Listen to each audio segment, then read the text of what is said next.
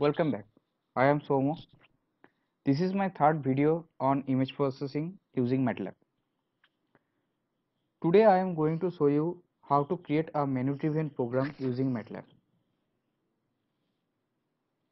At the beginning, you have to give a name or any kind of variable. Here choice is a variable where my menu will be stored, and the command for creating a menu driven program is menu. And here in first single quote there is M title or the title of that particular menu bar, and the other options in this in single quotes are the name of the menu buttons. Here my menu name,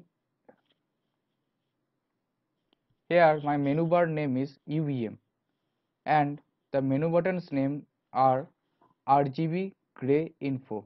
Here in RGB button I will show you the colorful image. In the gray button I will show the same picture in grayscale format. I already showed you in my previous videos how to create a grayscale image. And another thing is info, the information of that particular image.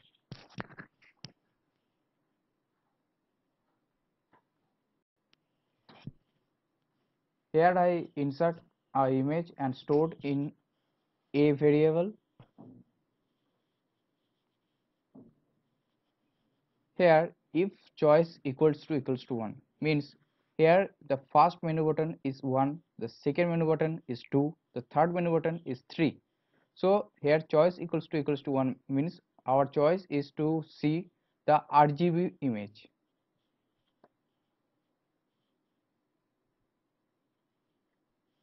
Here I just want to show the colorful image. Here this end command ends this if statement. Now if choice equals to 2 means the grayscale image.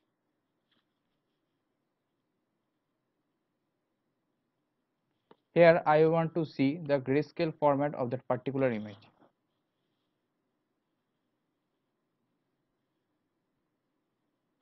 Now here choice equals to 3 means the info I want to see the information about that particular image. To get the information about that particular image, we have to use the command imfinfo. This command will give us the information or the bitwise memory location or the matrix formation or the true color format, everything about that particular image.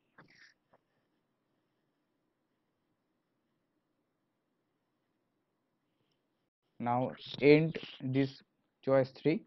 Now we are going to run this program.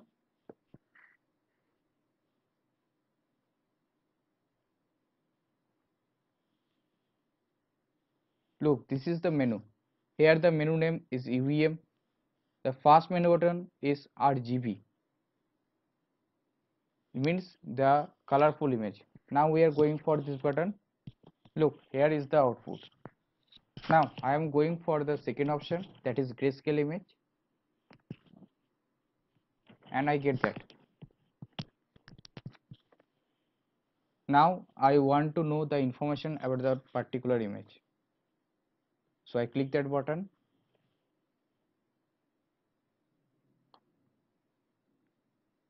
Here it is.